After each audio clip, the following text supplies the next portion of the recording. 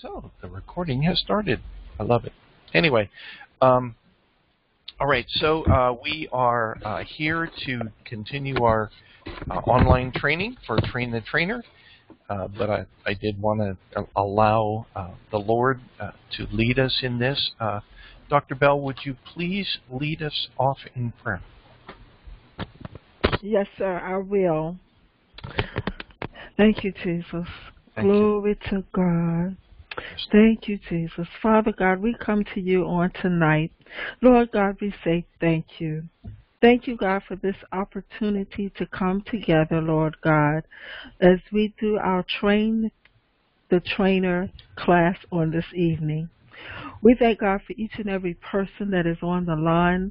Continue to bless, Lord God. Open up our understanding, Lord, so that we will be effective as we teach others, Lord God, so that others may learn more about you. Yes. And Father God, we thank you for the instructor on tonight. Continue to bless him for his faithfulness, his dedication, Lord. Continue to bless his ministry, Lord God, in a mighty way. And God, we just give you the glory and the praise. And we do come against any technical difficulties on tonight, God. You are in control of all situations. And we pray that you will be in the midst of this training session on tonight, God, in the name of Jesus. And those that are on their way, God, we ask that you bless them, Lord God, as they may make their way on the call on tonight. In Jesus' precious name we pray. Thank God and amen. Amen. Amen. Thank you so much, Dr. Bell. I wanted to give a kind of a shout out as I was going through the our old documents from our training. I wanted to look for any instructors whose bios we were still missing, and so I just started to put together a list of all the instructors who had offered to teach each semester going all the way back to 2011, believe it or not, fall of 2011. And that was Dr. Spann. Now, the interesting thing is, I think it was, the spring of 2013, we had 14 instructors. So we should be adding to that cadre. And in the long run, we should be able to do more. But if you notice in, 2016, 2017, 2018, we tend to be going a little downhill in terms of size. Now, I realize that ministries do wax and wane, but I also know that Dr. Wells is planning on speaking to the Board of Bishops at Holy Convocation about CHMJI, and she is of the opinion that there is going to be a large influx of both prospective jurisdictions, affiliate jurisdictions, and prospective students. Well, that being said, the first thing they're going to ask is, what courses do you teach? So if we don't have instructors, and if we're not prepared to, teach as we have been, it's going to be kind of a disappointment. So I want to make sure that everybody is gearing their minds up for the spring semester 2019, and please offer yourselves to be available so that we have something that we can be proud of, and we can share with the Church of God in Christ at large, and they will take a look at it and say, "Yep, sign me up." So that's my my cheering speech for everybody. So anyone that is going through the course at the moment, including you, Dr. Turner, and Sister Patricia, please send me your bios. I anticipate that there will be no problems getting you acquainted with and familiar with everything you need in order to be successful as an online teacher. So I would ask that you send me your bios as well.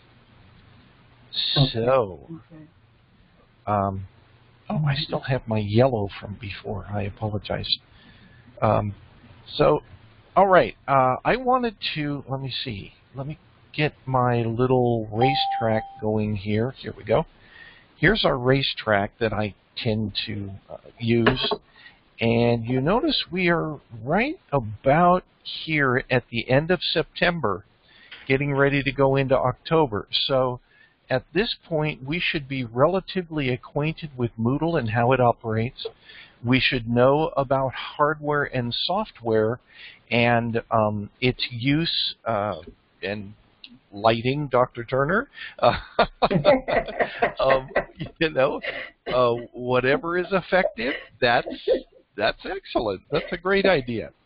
So we are now going to be rounding the corner into focusing almost entirely on not only Moodle course preparation and use, but also techniques for actual online teaching.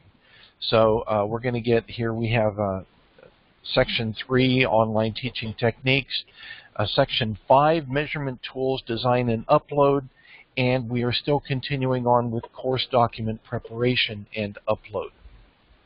So that's where we're at for the next couple weeks. And if anybody has any questions or wishes to go back and cover anything in reference to Moodle generally or hardware and software generally, just let me know, and we will be happy to go back with those as well. Yes, ma'am. Quick question. Over, instead of the headset, you mentioned having the earbuds or something like that. What exactly is the recommendation for that? Well, let me show you what I have. If you have a telephone, a cell phone, those earbuds will work as well. Okay. Anything that has this little, it's called a 3.5 millimeter plug. Trying to get it to where you can see it. Here, I'll do it. There. You should be able to see it in the front there. And that just goes into, in this case, my iPhone, plugs right in, and that actually works in your computer as well. In most computers, I'll say most. Some computers have two connector jacks that are small, round ones like this. Most of the newer ones have a single one. If it has a single connector on the side, then this will work. And this, again, this was probably $4 or something. Not even a big issue. And like I said, these headsets, this headset I bought at Walmart for $14.99. So if you don't have something for your phone, you might see about something like this. They're not that expensive. Don't go for the great big monster gamer headsets or anything like that. Again, the features that you need to be effective online are quite minimal compared to all the stuff that's out there that people try and sell you. So if you have an iPhone with a set of headphones, they'll work in your computer in most cases. Thank you. Certainly. Ella Ward. Yes, ma'am. This might, this question I have might be a little bit, you might say silly, but I was wondering when you play back the recorded sessions, is there a way that I can speed it up so I won't have to listen to an hour and a half session? Oh, you know, that's a very good one. I don't know. Let's go out onto YouTube and take a look and see if there's any way to speed up a playback. I hadn't even thought of that, but let's just say, okay, there's a radio thing. Now, I'm going to turn the volume off, but is there any way to speed it up? Translations. You know, that is a tremendously good question. Elder, yes, sir. You can actually slide, generally, the play slide to any spot that you desire in a presentation on YouTube. Right, but so if you go up to the here we go, speed normal. There we go. All right. You can use that as well. Yes. Yeah, you can do double speed there. Good. I'm glad. I was looking at it going, is there somewhere out there? Good evening, Dr. or Elder Stanton. I didn't realize you had joined us. So, good evening. That's good to know. Thank you. Yeah. But also, Elder Ward, right where you, toward the bottom of your video, there is a slider right above the pause button. Yes. You can click on along that line, and it will skip to the point that you want. So that may be something else that she might. Yes, that'll help you to skip to the portion of the recording that you want. Right. And let me bring up one with a little more detail to it. Oh, there's an ad. Okay, so you can, jump to various places within the recording. Now, the challenge is knowing where to jump within that recording. But this will allow you to jump forward and backward to where you like. But you can also, if you click on the little settings thing, you can change the speed here to either speed up or slow down, up to 2 times speed. Okay. And hopefully I don't sound too much like a chipmunk if you do 2 times speed. Okay. All right. That was a good question. I have never tried to play a YouTube video at an increased speed, but I guess not everybody has an hour and a half to spend watching them, so that makes a lot of sense. Excellent. Okay. All right. So I was going to cover. I was going to start in with the Moodle. First off, has everyone been able to spend some time this month taking a look at the courses available for you to consider teaching in the spring? In other words, taking advantage of the virtual open house. It goes until, October 8th, and then I'm going to remove access to everyone and put us back the way we began. So, please, if you can, take a look at the courses, spend a little time and say, is this course in suitable shape for me to teach? If so, can I make myself available? And it can be any day of the week, correct?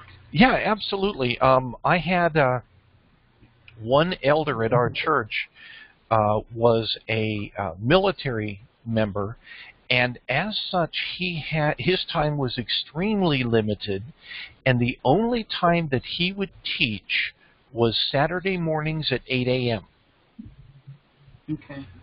Additionally, when Dr. Span was teaching, she had a number of students that were in Hawaii, which is a 6-hour difference from us here in the East Coast. And she would actually start her training at 9 p.m. and teach till almost 11 on a weeknight. So it's just totally up to you, how you teach and where you teach. The important thing is that you consider making yourself available to teach so that we will have students sign up. Okay? So, I'm going to give a little bit of information on the question banks and the questions within the question bank so that we can start thinking about our measurements within our courses. And let's see, I'm going to go down to local and special use. I'm going to see if I have something here. I'm going to look at the old church administration course because I believe I have a number of questions still there. So within a Moodle, if you remember, the one thing to remember if you are the teacher is to turn editing on. So whenever you go into your Moodle space, click that button to turn editing on. When you do, it makes all sorts of extra features visible that are not visible when you don't do that. And I will tell you, I can't count the number of times I've gone up and I've said, wait, something's wrong. Oh, yeah, it's me. I didn't click the little blue box. So get into your Moodle space, turn editing on, and that way you'll be able to see things down here and add and edit. Let's say we have a particular, I'm going to go down and look for a quiz.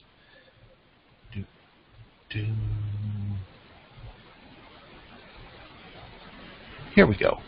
Midterm exam. Here's an example of what we do to have any sort of online teaching, a measurement. And I will tell you that as we're looking at it, we're going to look at the questions that are included in the exam. So the important thing to remember within Moodle is you design the questions and then you put them into the exam. That's probably the best way to do it. So be thinking about the questions before you be thinking about the exam. You can actually plug questions in and just have them resident in your Moodle without even using them in what's called the question bank. So let's see. Actually, I'm just going to go over here to questions, navigation, question bank. Here it is. Now, within the question bank, there are a group of questions, and I'm going to click on that. And one of the important things you'll notice is that these questions have a format that you can play with. And let me, I'll give an example here. I've got this one here called Interview 1, and I'll do something with that one so you can see it immediately. But let's say this is called I'm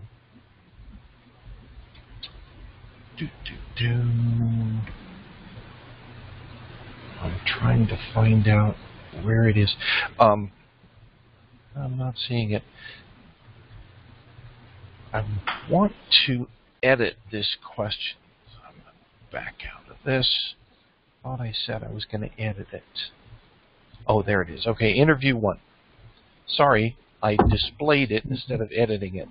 So this is called Interview 1, and in the question text, you have the choice of font size, font boldness, or any sort of extra features, coloration, etc. But the important thing to remember is when you put this all together and make it into an exam, midterm, quiz, final exam, whatever, your students are going to see all of the questions together. So, for example, if I am to trying to find font, let's say I'll change the font size, make it 18-point font, and I want it bold. Oh, it is already bold. And I want to do color. If I had a color, where is it? There we go, text color. And I'm going to make this a wild red color. So just so you can see, I'm going to go down and save this. And now when we look at the question bank, and I go to display this, you notice it looks, you can see the red, the bold-faced, larger font, etc. And it's not going to match the other questions. So as you're doing this, it's really important for you to establish a standard for your questions, a standard font size, a standard font color, and a standard font with boldface or italic or whatever, and then stick to that throughout your entire question bank. This is a case for consistency, so that, well, I don't have it, but I will include that in a later quiz where I will put it together and you'll see it, and it will just point out immediately why all of your questions need to look the same. So be aware that there is a real possibility, because you do these at different times, that they may look a little different from each other. So get into the habit of putting them all in the same format so that when you put them all together in your quiz or exam, they appear to be one contiguous exam. Also, when you look at each of the questions that are here, it shows, for example, who created it, and when it was created, who last modified it. So if there are multiple instructors in the same Moodle space, you'll see which are, for lack of a better term, your questions, and which are questions for the other instructors. And you can actually click up here to sort by surname, for example. So if it was created by someone else other than you, it will sort differently than your name. So that will allow you to get to the questions that are specifically yours. But I will tell you that many people have questions that can be used throughout the course. You don't have to look for, you don't have to make questions all yourself simply because you think they're needed. Take a look at the questions that other instructors have put out there, and they will probably be quite sufficient. Now, over here on the left, let's see if I can make this a little larger. Control. There we go. I'm making this a little larger so you can see, but there's a little icon to the left of each one of these questions, and it actually says what the type of question it is. For example, this is an essay question. When I hover over it, it says essay. So we come down here, this one is a matching question. Come down here, this one is multiple choice. And then here's the last one, true false. Okay, so you can actually see the types of questions simply by looking at the icon to the left. Now, there are other types, but I will tell you that the ones that I highly recommend are multiple choice, true false, and matching. And I will demonstrate to you why those are the most important ones for you to use. I'm going to let's do multiple choice, simply because that's one that is sort of the bedrock for all tests and examinations. And I'm going to open it up, and it's going to ask a question, and it says, all of the following are taught as human relations competencies except, and then it gives a group of answers here, A, B, C, D, E. Now, when you are, let's see, close that. So for the matching, I'm sorry, that was multiple choice, and the students are going to see a particular question. They're going to have a series of answers. They're going to be able to choose from the various answers. Here's what it looks like within the Moodle when you are actually creating that question. So I'll go back up to the top, and it says, what's the general category? I don't recommend you do anything with the categories. I don't recommend you do anything except for below question name. And in this case, I put Pollock Chapter 2-6, which is literally the page on the textbook where I drew this from. but then this one says, I put it all in the same font size, etc. And this is the question itself. Now, remember that in some multiple choice questions, it could be like both B and C, or all of the above, or those types of things. But this one is just a regular question, multiple choice, one answer only. You notice I say only one answer will be correct.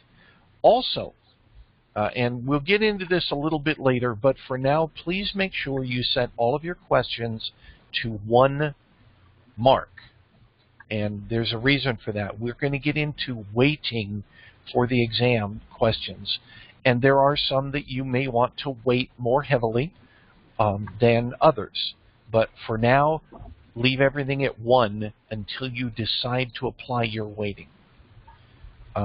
I do not do anything with general feedback. I typically leave it empty. And so far this is one answer only for this question. And then it says, do you want to shuffle the choices? This sounds like a really simple question, but it's extremely crucial for you when you're doing this that you select this properly. What it means by do you want to shuffle the choices, let me bring this up. If enabled, the order of the questions or the answers is randomly shuffled for each attempt. So you can have 2 students sitting side by side looking at the exact same exam on the exact same question, and for one person the correct answer is B, and for the other person the correct answer is D, because it shuffles the answers.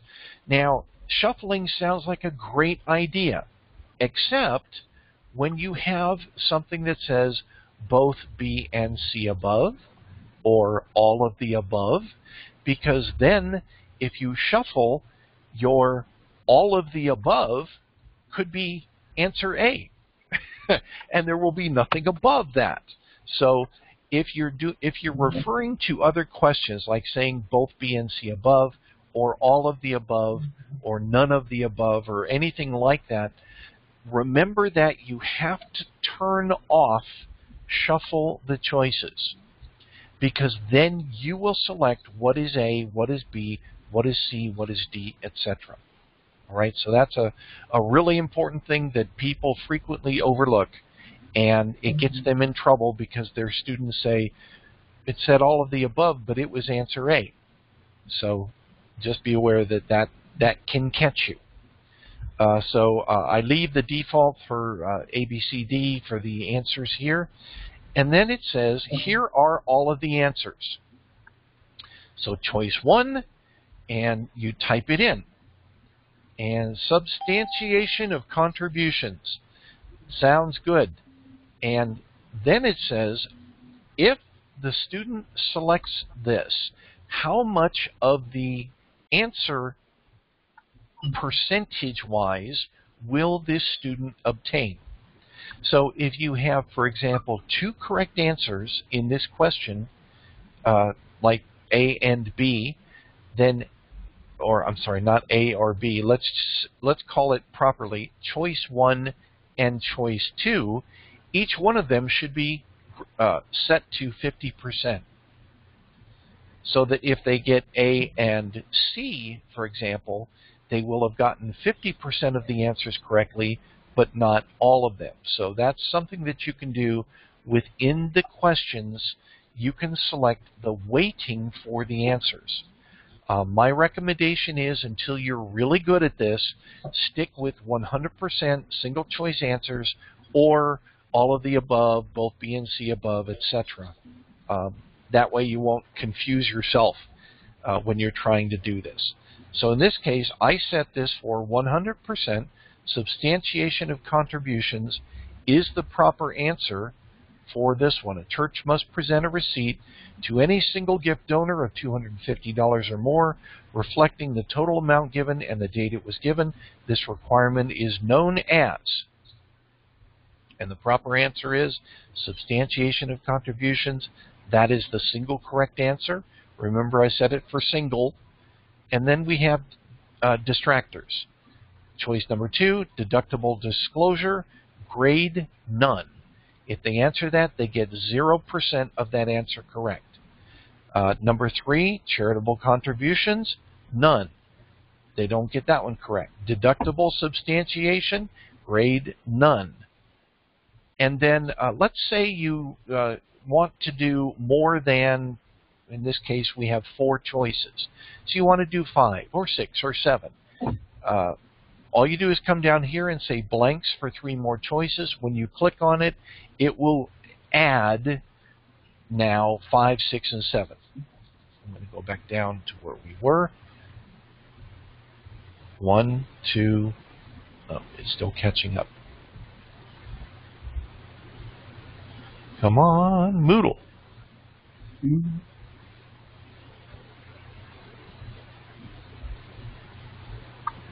Says, hey, the web page is slowing down your browser.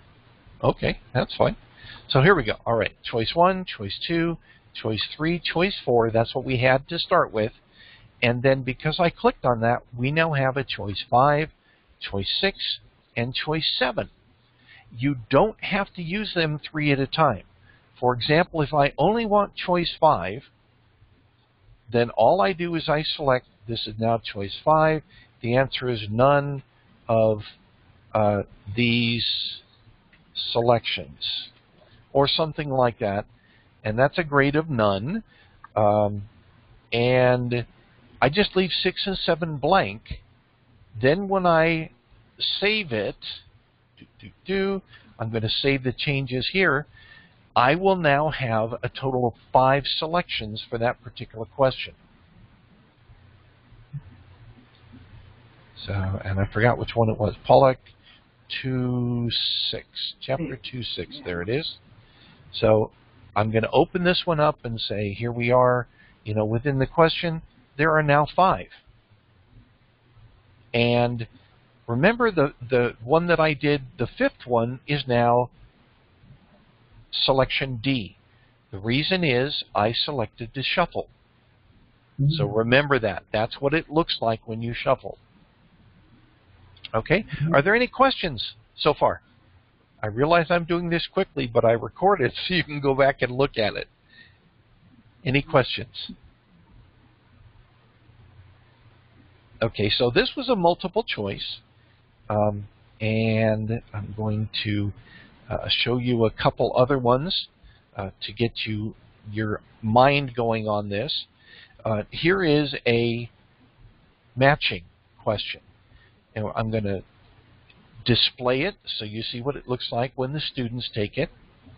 Pollock recommends a 4-step plan to help reduce a church's likelihood of experiencing child abuse or child sexual abuse event, etc., etc.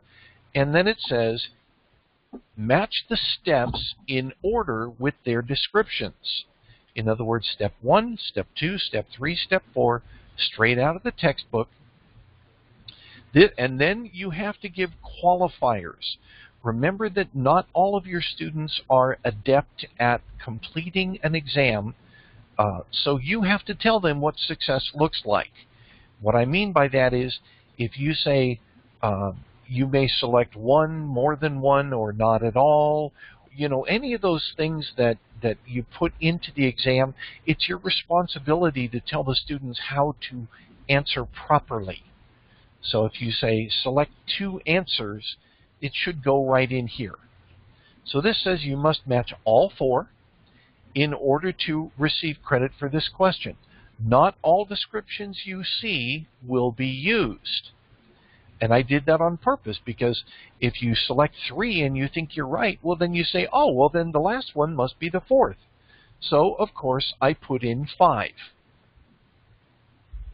So that the students aren't going to get to the 3 they think they know right and then select the remaining one to be the 4th one. So I put in 5. That is an excellent distractor. It keeps the students from guessing. So you can put that in. Now, again, if I'm going to go back and show this within the edit, so you can see, that was this one. I will edit it, and we will look at how that question is arranged in the Moodle as well. Again, don't worry about categories or anything like that. Go down to question name and begin at that point. There must be something going on at my ISP today. Okay, so question name, again, Pollock chapter 4-2. And if you take a look at it, it's the exact same font as the other one was. Standardize your fonts and default mark of 1. So this is going to be set just like all of the other questions. You're not going to run into a question that all of a sudden your students are getting, 105% or something on their exams because somebody inadvertently set this to 10 or something like that. Leave them all at 1 at this point. Any quiz question that you design, leave it at a default mark of 1 for now. Again, general feedback, I typically leave empty. I selected not to shuffle. So this says, this is for us as we're designing this within the Moodle. It says a matching type question has to have at least 2 questions and 3 answers. Now you can have 3 and 3, 4 and 4, 8 and 8. I frequently do 8. If I'm doing like, let's say, historic events in Church of God in Christ. When was Bishop Mason born? Where was Bishop Mason born? Etc., etc. Where did he receive the idea from the Lord about naming the Church of God in Christ? And where was he at the time? And all of those, you put them all together, and it's practically your church history in one question. But remember I said to make it 1 point to start with? Well, later on I'll show you how to turn that 8 into 8 points on the final exam. So it'll have that weight so that each selection you make will be part of the exam overall, instead of just being right or wrong for that particular question. They could get a whole bunch of them right and miss one. You don't want to give them a negative rating for just missing one of those 8 selections. So this says entries where both question and answer are blank will be ignored. Remember, in the multiple choice, if you left it blank, it didn't show up. Remember, we had 6 and 7 that I didn't put anything in there, so they just didn't show up. Well, it's the same way with a matching question. So this says step 1, selecting volunteers and staff. So this is going to be on the left-hand side, and this is going to be one of the possibilities on the drop-down. Step 2, this is the correct selection for step 1, but it will show up as one of the selections in the drop-down. Step 2, there's the correct selection. Step 3, correct selection. Step 4, correct selection. Step 5, I left blank. I didn't do anything with question 5, but here's my distractor. That is not going to be correct for any of them. So you can, just so long as you have more answers than you have selections, you can do it that way. And I do recommend you don't do the exact same numbers, 4 and 4, 5 and 5, 3 and 3. That only allows the students to test, their basic knowledge, but not their thorough knowledge of the question. So I don't do very much with the rest of these as well. It is possible to do what's called, it's not on this one, but on some of these it allows you to do feedback within the question. Yeah, there it is. If you get the response correct, you can actually say that's right, or something like that. And for any partially correct, try again. You know, something like that. You can do that within the question itself, so when they do select it, it can actually give immediate feedback. I don't really focus on that. It takes a lot of work to design questions already that are going to work this way, so I just typically leave that empty. Multiple tries. Here's a good one. Let's say you have a particular exam and you want your students to take it more than once. But if they take it a second time, here is where you can apply a penalty for even if they get it correct on their second attempt and you don't want it to be fully counted. You can actually put a penalty. For example, you can say, well, I want 10% penalty if they, on second and subsequent tries, they'll only get 0.9 of the 1 point for their exam. You can do penalties here. And this basically says if you're going to allow them to test more than once, in other words, attempt this a second time, do you want to put a penalty in for that particular question? It's just the question. Okay? Any questions so far? I'm covering this real quick. Any questions?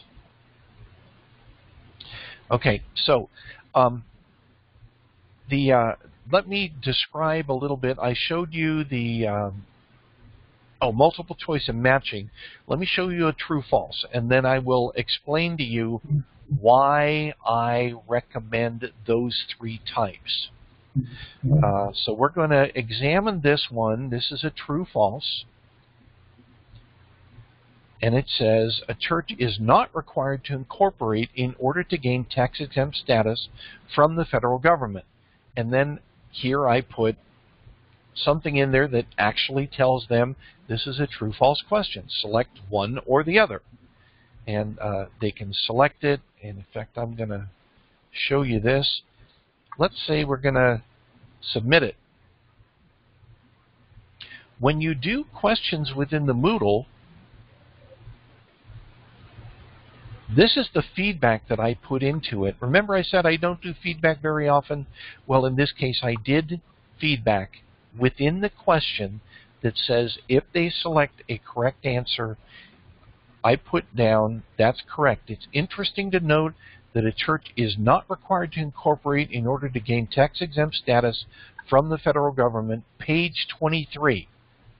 I literally referred to the textbook page where they can go back and double-check their answers. The correct answer is true.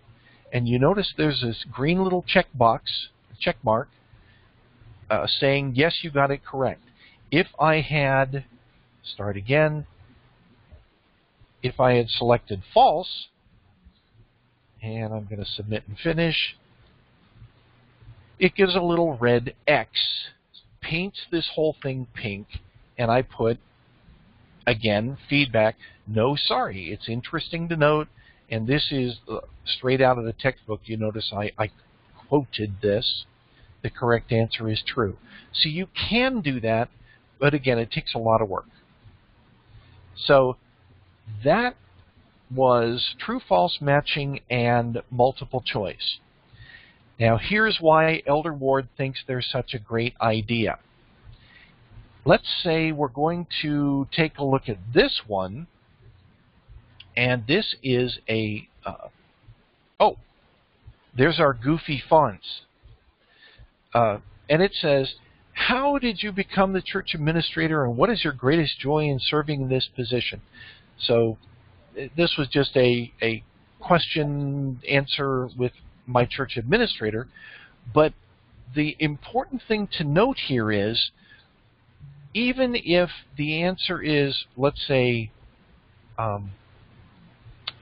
Tuesday, and you've got Tuesday, and they select to submit and finish, Moodle will automatically it will automatically grade your answers, but only if you tell Moodle what the correct answer is. So in an essay-type question, you have to know exactly what students are going to type, including punctuation, including spacing. They have to spell everything correctly. If they don't know how to spell Deuteronomy, you're in trouble, because it will grade them and say you didn't get this right because they spelled Deuteronomy wrong. So the reason why I really do recommend true, false, multiple choice, and matching is that the students select something. They don't have to type something. But if you do, let's see, I'm just going to create a new question. And here are the various question types. Calculated, multiple choice, simple, embedded answer, which is called a cloze. If you've ever done CLOZE exams, this will accept closed questions. Essay, matching multiple choice, numerical, random short answer, even a short answer. Let's say short answer here, and we're going to add it. And so the question name is going to be delete me, because I don't want this to stay anywhere within the exam or my Moodle. So I'm going to say something like, what follows Thursday? And default mark of 1, general feedback. Answer number 1, Friday. And I'm going to give it a 100% grade. Looks really simple, doesn't it? But what happens if somebody types Friday with 2 Y's? They still typed Friday. But because Moodle will only examine the exact text that you put in there as being correct, if they have any misspelling or let me just get a little bit wild here, Fry space day, that will be graded as incorrect within Moodle. So for you, for your sanity, for your sense of well-being, I do recommend that you stick to true, false, multiple choice, and matching type questions, especially if you get a large class.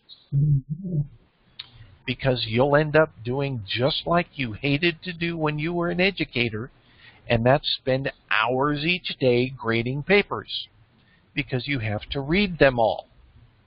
Let Moodle do the heavy lifting. True, false, multiple choice, matching. I will say that until you finish this course. I won't stop reminding you that if you can use them. Now, let me put a little perspective into this. Remember that a lot of people have a history that involves college. So in their minds, they're thinking, I'm teaching adults, so I'm going to use the same things that were used for me when I went for, let's say, my bachelor's degree. Within the Church of God in Christ, this was a survey that was conducted in 2011. They identified that the average education level of a minister who accepts the call to ministry and begin his formational training to become an elder, the average education level is 10th grade within the Church of God in Christ, which means that the average education level of the people that you could be teaching is high school. So if you design this to be a college course, you could end up leaving some people behind because they are not prepared for college courses yet. So be aware that this, the way I think about it, if you remember, domain names across the internet, there's harvard.edu. There's, Dr. Bell, umuc.edu. There's, capitalcollege.edu. So think about that as being a college. But then the other ways of learning, if you remember Lincoln Tech or those sorts of things, those are like trade schools. Those are not degree-granting organizations, and yet they have a very valuable role in training people to do things in whatever the industry they're in, or in this case, their ministries.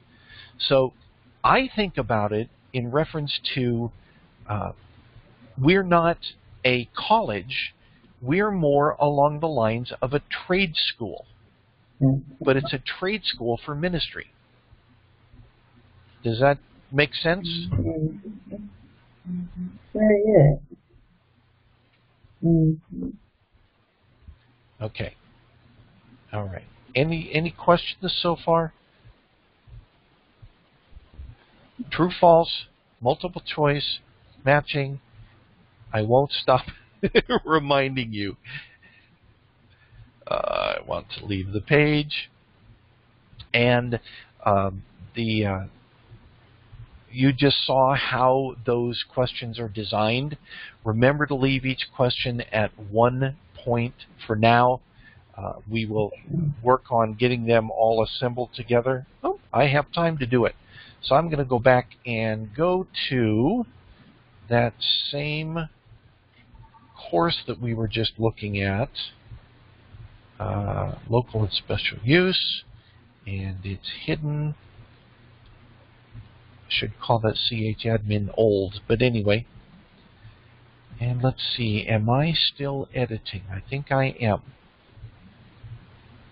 Wait until it finishes.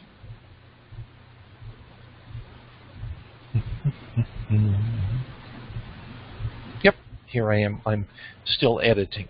So we're going to go back down to these exams that we were looking at. Oh, that's right. I zoomed in a little bit. So I'll put it back a little bit in terms of size. Now, as you want to put together an exam of some sort, remember that the questions can be assembled at any time. So one of the first things you should do when you have a Moodle course is to put together your questions. Just put them all out there together. Don't worry about assembling them into exams. Build your supply of questions like you saw within this course. You saw within the question bank there was a significant number of questions, all of which can be used or not. It's your choice at any time within this particular course, within this Moodle. So here we are, and we are, I'm going to go back to the course page. All right, we're back up at the top, and if we want to design an exam, let's say we're going to do a quiz on topic 2, I'm going to say I'm going to add an activity or resource. Now, in reference to Moodle, Moodle calls all exams quizzes. So you're not going to find one here that says final exam or midterm exam. They're all called quizzes. So if you want to do an exam, it's called a quiz. All right, so we're going to add a quiz. And we're going to call this quiz 2, whatever you want to call it. And I'm going to leave the description blank. Not going to worry about a description for that. Now, here we go into the actual information on how to do your quiz format. How long are the students going to have to take your quiz? That's under timing. You can also, now this shows how long they will do it. I say, okay, I want them to be able to do it for 30 minutes. But also, and here's something very powerful, you can have a quiz and set it to start on a particular date and stop on a particular date.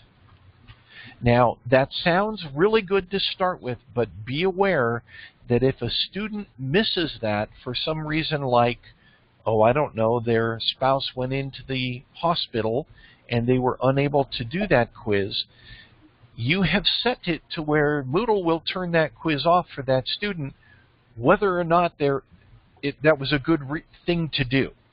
So be aware, frequently when you've enabled time limits for a particular exam, oh, that's fine, Elder Staten, I do understand.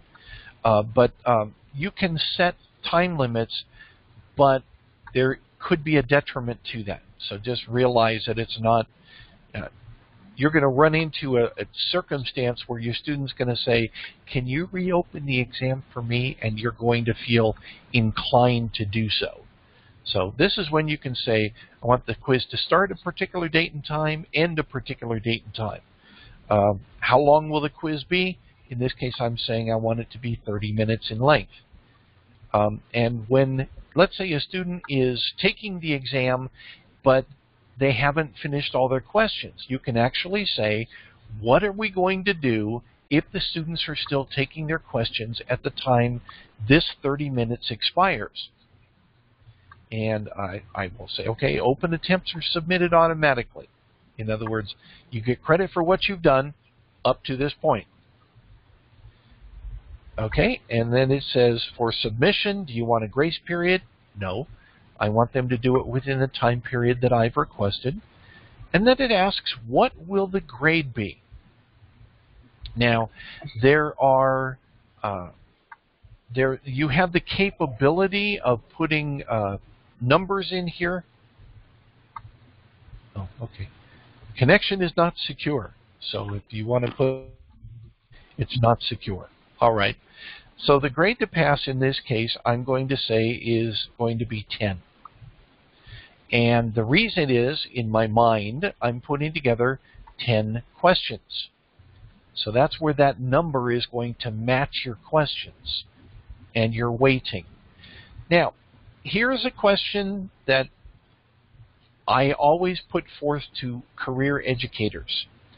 You are used to measuring students to a particular level, like 70% or 80% or 60% for their completion, and saying if they get 70%, that's good enough for them to have demonstrated enough knowledge to move on to the next subject. Within the Church of God in Christ, I have an approach, and I call it that I give everyone an easy A. I guess that's a way of saying it. Because I want the students to know everything that I'm teaching them. And what I mean by that is, if you learn 80% of how to be a good church administrator in this case, is that enough? I don't know. For me, as I'm training you, I want you to be as proficient in all of the steps, not just most of them, in all of the techniques, not just most of them, within use of Moodle online. This is your last opportunity to learn this sort of thing, unless you go out and try and learn it yourself. So, me personally, I set this for unlimited attempts allowed. If you want to do it the old-fashioned way, you can say 1 attempt or 2 attempts. Remember, there was the penalty if you take it more than once.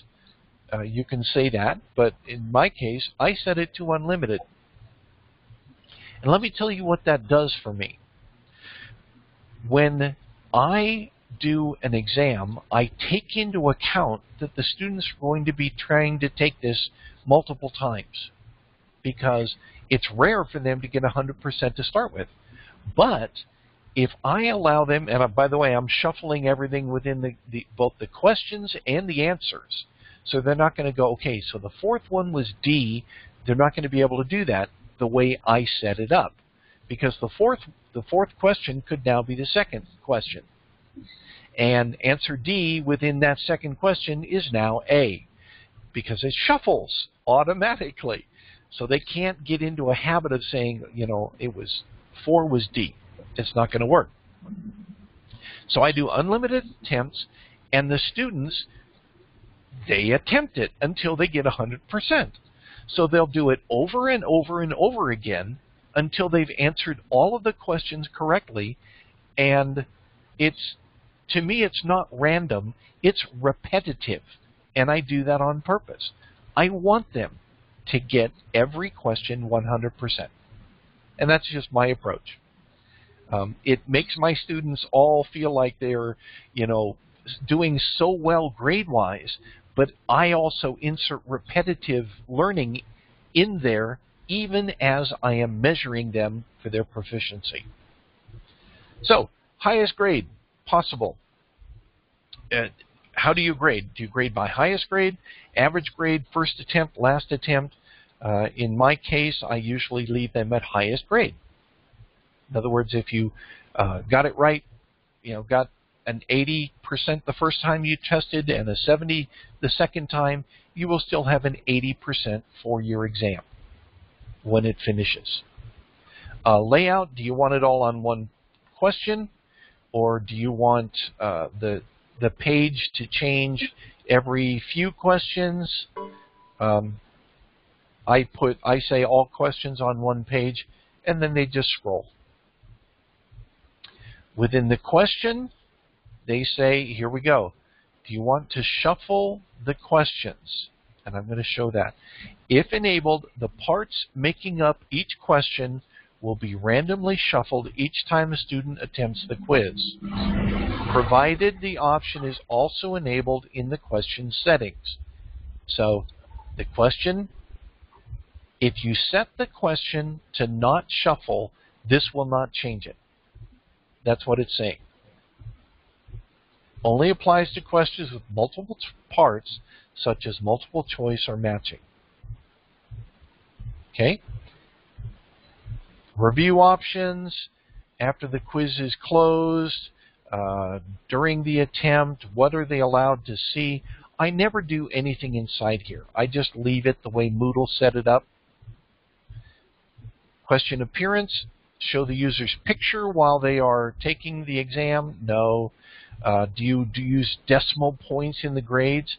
I typically don't. I set it to 0 decimal points because a 78.62% is, to me, the same as a 79%. So that's where decimal points will throw you. Remember to put that in each time you design your quiz to say 0 decimal points. You notice the default when I brought it up, it said 2. So be aware of that. Extra restrictions on attempts. Oh.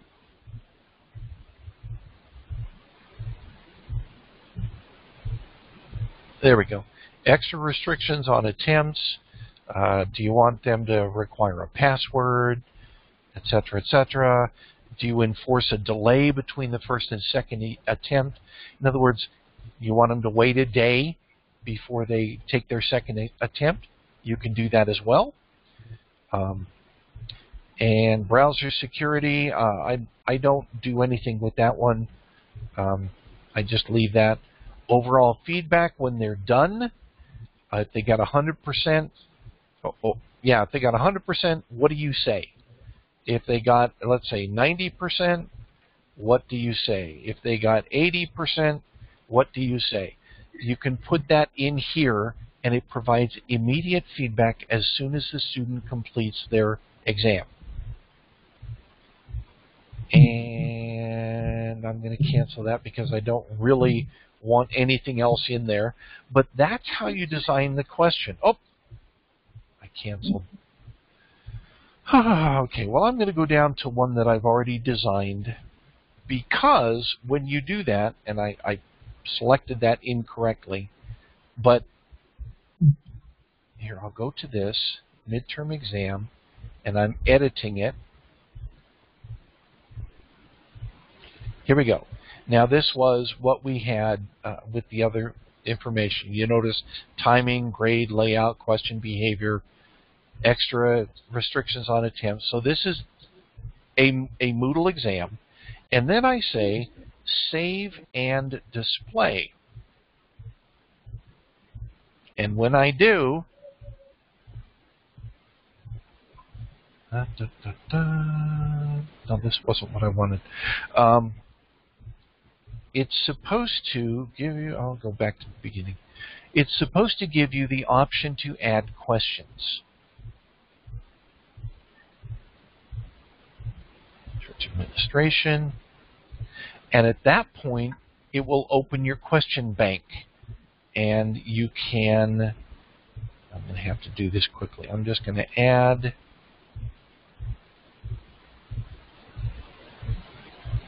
here we go. I'm going to add a quiz. I'll say add. I'm going to give it a name rather quickly, and then I'll just go down to the very bottom. Just call it whatever I want. Go down, save and display. I think it's save and display. Yep. Here it goes. And it says, no questions have been added yet. All right, so right now, this quiz has no questions. So let's go edit the quiz. And add from the question bank. And now it brings up the question bank that we were in. And I can say, well, I want this one, and this one, and this one, and this one, and this one. And I can just select whatever questions I've already put into the question bank. And, okay, that's enough. Add selected questions to the quiz. Maximum grade 10. Save. And believe it or not, we just created a quiz that quickly. So let's go back here to Church Admin, and we'll go find that quiz. That's why you create all your questions first, because then you can just do like this and create quizzes all the time. Okay, here's the quiz, and I'm going to say, I'm going to give it a try. Attempt quiz now. Remember, I told everybody, remember to make all of your fonts the same. Well, if you look at this, oh, it's set for, there's question 1, question 2. So this was set one page per question. Question 3, question 4, etc. The students will actually have a navigation bar here, which has all of the question numbers. And they can move back and forth. I'll go back to question 1, and there it is. So let's say I've selected 1, and I'm going to go to 2, and I've done a selection on 2, and I go to 3. Notice what's happening over here to the right. It shows that 1 and 2 are grayed out, which means that your student can use this as they're navigating to see, oops, stay on page. So now I'm going to go to 6, and I'm going to select true, and then I'll go back to 4. So as the students look at this, it says, I, the student, have completed 1, 2, 3, and 6 of this quiz, but I haven't completed 4 and 5. So this is a great tool that Moodle automatically puts into the quiz, or final exam, or midterm exam, so that they can know how far along they are. It allows them to jump back and forth between questions, etc., before they say they're going to finish. I'm going to go, I think it's at at the end of 6. So I'll go to 6. And next. So this says I've done 1, 2, 3, and 6. I haven't yet answered 4 and 5, so that matches with this. But I say, well, I want to submit all and finish. It's going to say, are you sure you want to do that? It will do the same thing for the students. Are you sure you want to submit? Because once you do, your exam is finished. So I say, yes, I want to submit all and finish. And it says, it actually shows what questions I got correct. In this case, I got question 1 correct, just by grabbing information out of, I didn't even look at the answers. I just selected. But this is where you can put your feedback. It is helpful for your students if you have time for it. This is feedback within the question that says, if they got this right, what do you show them? And then for this one, they got it wrong. I didn't put any other information except the correct answer is substantiation of contributions. This one, I provided some feedback. Instruct church workers to assist in the investigation by admitting guilt if they played a part in the accident. So you can put all of that into your quizzes so your students immediately know their grades. In my case, my grade wasn't that good. I got a 17%. But that's what Moodle will do for your students. That's what Moodle will do for you for testing. The important things to remember, and yeah, that's enough for this evening. I think I've probably filled your heads. But the important things to remember are to make your questions consistent so they look the same. When you plug them all in together, then they will all look like they're on the same exam. And this wasn't one you designed on Tuesday, and this was one you designed on Thursday, and they're different fonts or different colors or whatever. Make your questions consistent. Then you can do just like I did, toss them all in together, saved, done. I've just made a quiz. Okay?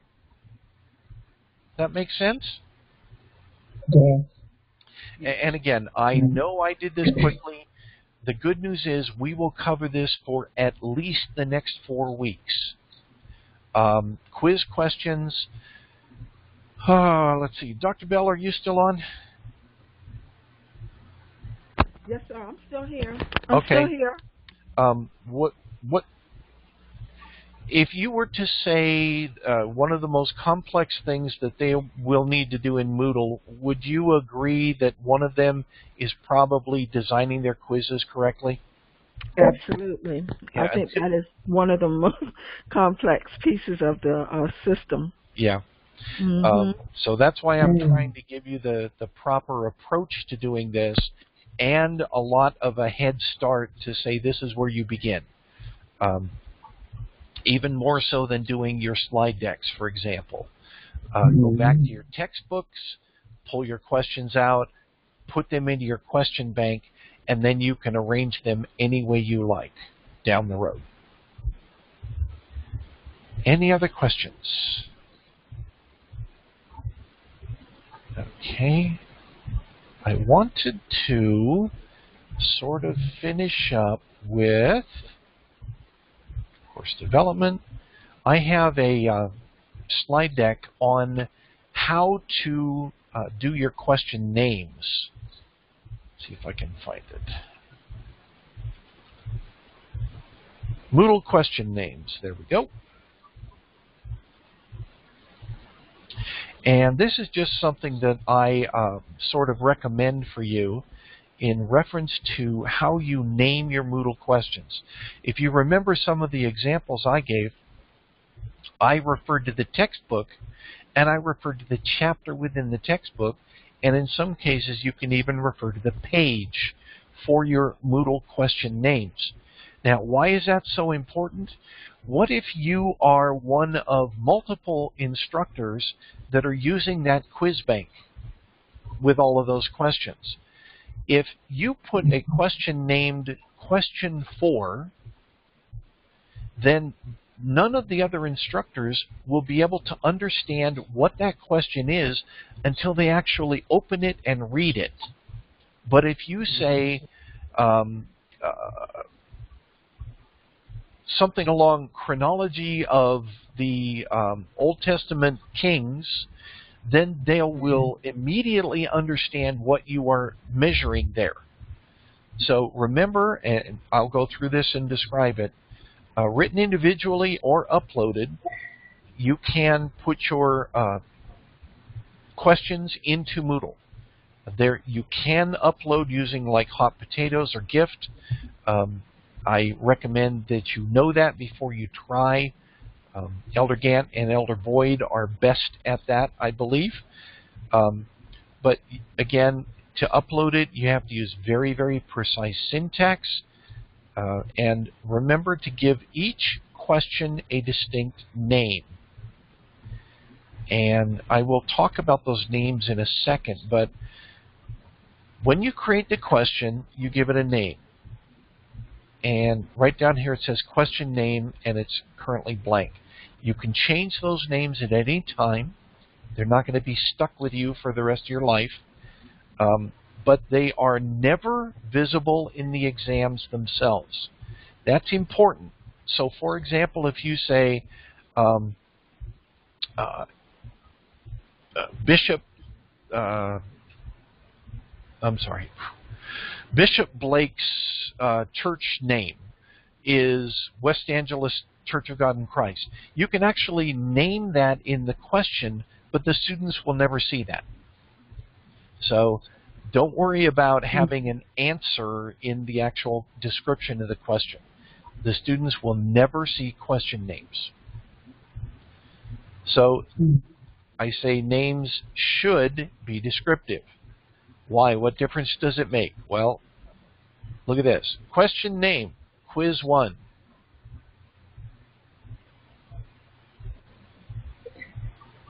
So what can you tell from this? Chapter 10-12-1, Chapter 10-12-10, 11, 12, 13, 14, 15, 2, 3, whatever. Well, you can at least tell that it's a particular chapter within the textbook. You can tell the likely order in which it was taught because they're numbered 1, 2, 3, 10, 11, 12, etc. This says chapters 10 through 12. And what can you determine? Well, you can determine also where you plan to do your measurement. These are going to be questions that I'm going to use in the midterm. These are questions that I'm going to use in a quiz for the New Testament survey, etc. Okay? What can you determine from these? Rejected views. First creed name. Which creed answers questions? Formula for water baptism. Scriptures supporting the SOF. See the difference here. When you name these very, very specifically, look, 308, 309, 310, 11, 12, other instructors will be able to immediately discern what you're doing. And oh, by the way, it even has the exam or the question type.